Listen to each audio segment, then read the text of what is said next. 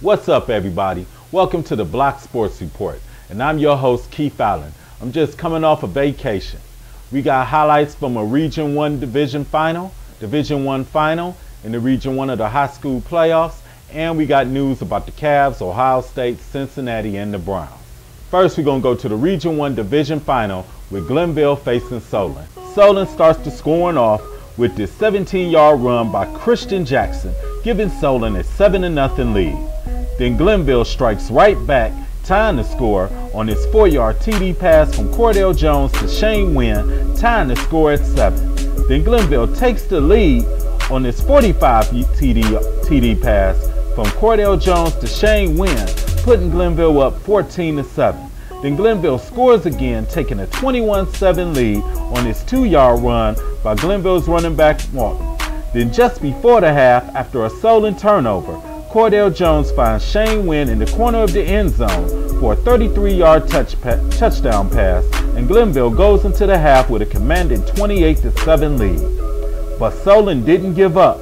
They scored on his 2-yard run by Christian Jackson, making the score 28-14.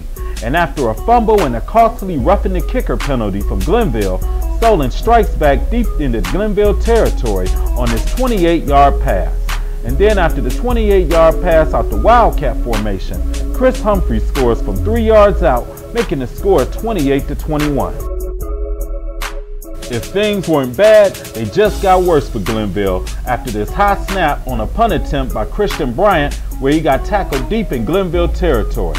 Then Solon's Chris Humphrey scores again on this 4-yard run, but the extra point was blocked, making the score 28-27. Solon had one last chance to pull it out, but a 50-yard field goal attempt was wide and no good, and Glenville survives 28-27. The Glenville Tarblooders will face Massillon next week at Infocision Stadium at Akron University. Ohio State is smelling roses as they defeated the Michigan Wolverines 21-10. Ohio State, 10-2, will take on a yet-to-be-determined opponent in the Rose Bowl on January 1st. The Cincinnati Bearcats were idle this past week, but they will be taking on the Fighting Illini Friday at Cincinnati. The Bearcats are still undefeated at 10-0 and are ranked 5th in the BCS standings. The Cleveland Browns, despite career highs in passing from Brady Quinn, lost to the Detroit Lions 38-37. The Detroit Lions scored on the last play of the game after a pass interference call put the ball at the Browns' 1-yard line. Matt Stafford threw for a career-high 444 yards and 5 TD passes. Brady Quinn threw for 4 TD passes and a career-high 304 yards. The Browns, 1-9, on that trek to 1-15 in the first-round draft pick, will face the Cincinnati Bengals next week in Cincinnati. The Cleveland Cavaliers are in first place, 10-4 in the Central Division. They're off till Wednesday when they face the Detroit Pistons, who are 5-8.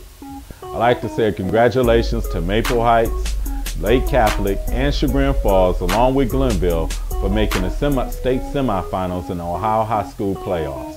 Good luck to all of you this weekend. This is Keith Allen for the Block Sports Report, and until next week, I'll see you.